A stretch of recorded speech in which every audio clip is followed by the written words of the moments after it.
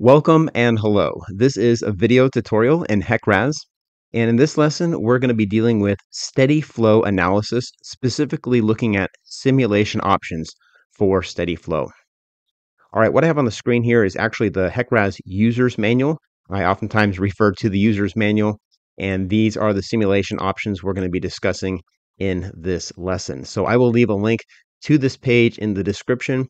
What it will do is it'll actually take you to a performing steady flow analysis page. But if you scroll down here to simulation options, or you can just click simulation options here on the right panel, if the browser is wide enough.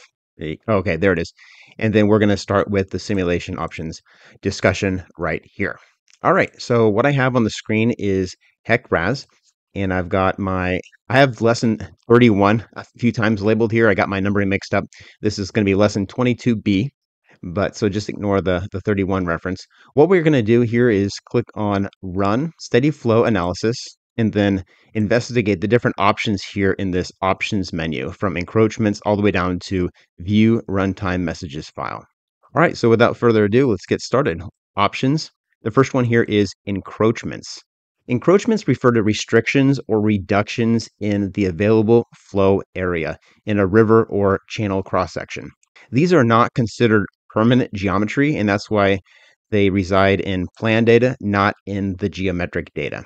The first thing to mention about encroachments is that you can't create an encroachment on your first profile. The only profile you can create encroachments for are for your non-first profiles. So right now I have 3 profiles listed. Let me go back and actually show you the data. So here's the view/edit steady flow data.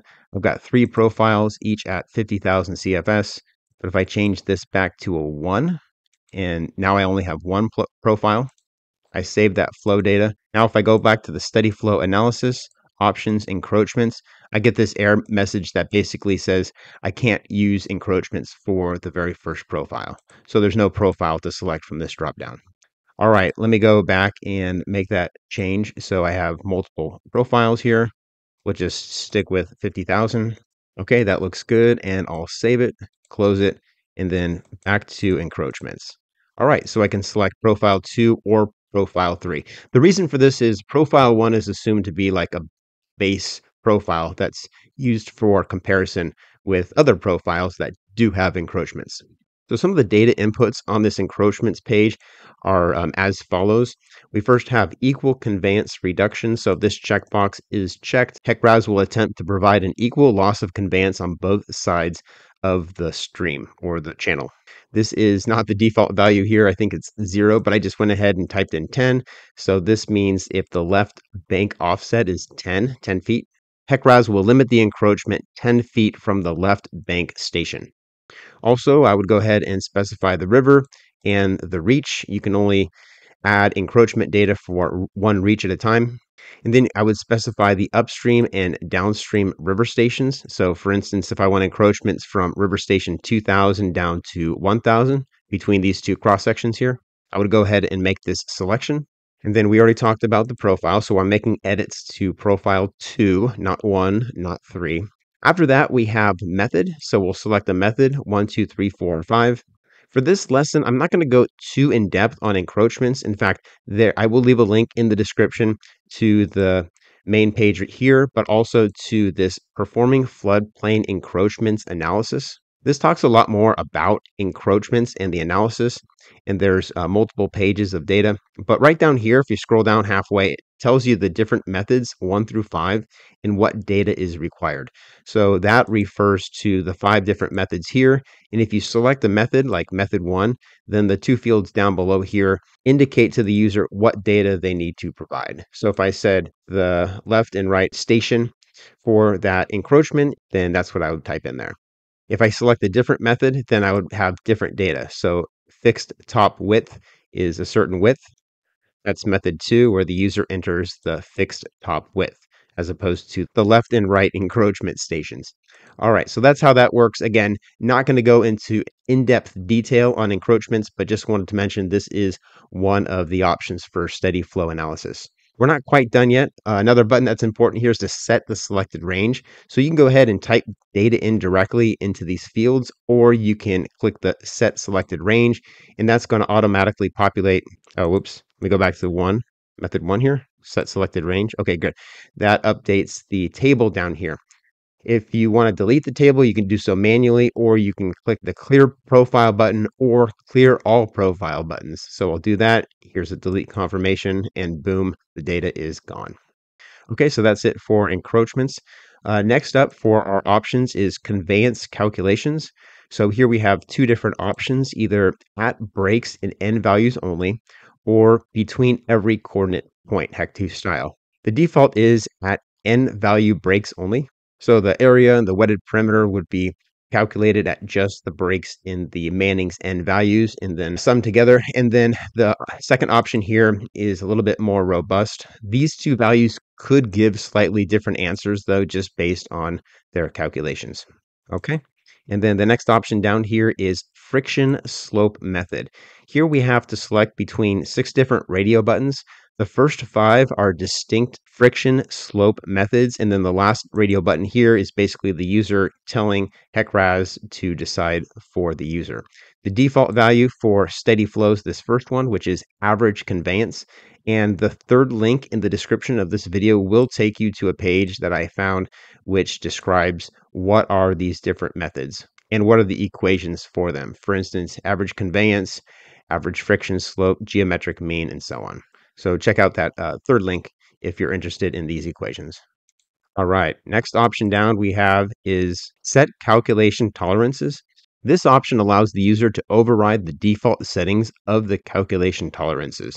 So what that means is you have a bunch of default values here for different tolerances and iteration count and so on, but the user can go ahead and change these values as long as it remains within the range specified here in this label. So water surface calculation tolerance between 0.0001 feet and 0.1 feet. The default is 0.01 feet. When the difference between the computed and assumed water surface is less than this tolerance, then HEC RAS assumes that it has reached valid solution. Otherwise, it would continue to iterate. Similar with the critical depth calculation, if the error between the assumed and calculated is less than the user specified tolerance, then HEC RAS assumes it's a valid solution. Otherwise, it would iterate again over and over until either a valid solution has been reached for these two stopping criterion, or the maximum number of iterations has been hit. So the range here is between 3 and 40, it says. The default value is 20. Next is this maximum difference tolerance, and that's between 0.1 and 1, and that's in feet. That's specifically larger than the individual tolerances. If the maximum number of iterations is hit, so 20 for instance, and these tolerance values are still not met or not satisfied, then the minimum error solution out of the 20 different iterations, or all the iterations that were tried, is compared with the maximum difference tolerance, this value right here, 0.3. If the minimum error solution found in the iterations is less than this maximum difference tolerance, then HEC RAS will return that minimum error solution with a warning. Otherwise, HEC RAS defaults the solution to critical depth. The next one down is flow tolerance factor, and you can see the range there. This one is only used for bridges and culverts, and it's used to balance weir flow through the structure. Okay, and the last 3 deal with split flow. The maximum iteration in split flow ranges from 3 to 100. This variable defines the maximum number of iterations that the program will use during the split flow optimization calculations. Flow tolerance factor in weir split flow. This tolerance is used when running a split flow optimization with a lateral weir or gated spillway. And then finally, the max difference in junction split flow. Here, the default value is 0.02 feet. This tolerance is used during a split flow optimization at a stream junction. Okay, so a lot of reading there, but those are the definitions. And again, the user's manual is linked in the first link of the video description. All right, next option here is the critical depth output option and the critical depth computation method. I think these two could really be grouped together, and you'll see why. So basically, critical depth output option, it's just a checkbox, check on or off if you want to calculate the critical depth at all time steps and at all locations. The next one down is critical depth computation methods. So here it's just asking you what method to use to calculate that critical depth, either multiple critical depth search or the default, it says faster parabolic method. The next option down is flow optimizations. This allows the program to optimize the flow at split locations. Some of those split locations could be junctions, lateral structures, reach storage areas, and pumps. So right now I do have a lateral structure in my model right here at River Station 800. That's where it says here, lateral structure. And then you can just check this checkbox on or off. The way this works is HEC RAS will first assume that there's no flow through the lateral structure, and it'll compute the energy grade line and water surface profile and all that in the main channel. Then using that water surface elevation, it will compute the flow through the lateral structure and then iteratively subtract that lateral structure flow from the main channel flow over and over until a balance is reached between the main channel and that lateral structure. This optimization checkbox is also available in the lateral structure dialog box. So here is that lateral structure. If I click optimization, here is the same checkbox. So if I uncheck it here, click OK, steady flow options, flow optimization, see it's unchecked, but you can access this dialog box in two different ways. All right, we have just a few options left here. There's check data before execution. So that is just a check mark on or off. I'll leave it checked on. When it's checked on, what happens is when the user clicks compute, it doesn't actually compute first. It runs an additional check to make sure that all the required data for that compute is valid. And if it's not, if there's some sort of problems, it won't even try to execute. It will simply provide a message of what the errors are. Otherwise, it'll just check. If the check passes, then it will run the compute. The next option here is to set log file output level. So what this means is we have a log file during the compute that writes out, and 0 represents 0 output. 10 is the maximum, I believe. Yeah, that represents 10 output. That's the maximum output. So there's a global log level right here. There's also a log level down here, 0 through 10. By default, they're just set to 0. And I would say you should probably leave them at 0 unless there's some sort of problem during the compute that you can't figure out. Then I would increase this value to maybe 3 or 4 or 5. It's probably better to focus on just a specific log level location. So you'd set the river, you'd set the reach, and then you'd select the upstream, downstream location. Let's just go ahead and do that, and then select the log level of 3, and then click this set selected range, and then it adds that data down here to this list box. All right, so next time the simulation is run, we'll see that log data. If you have no idea where the problem is in your model, then you may want to use the global log level. The user manual also mentions that setting a value of 4 or 5 for your log level could be too much.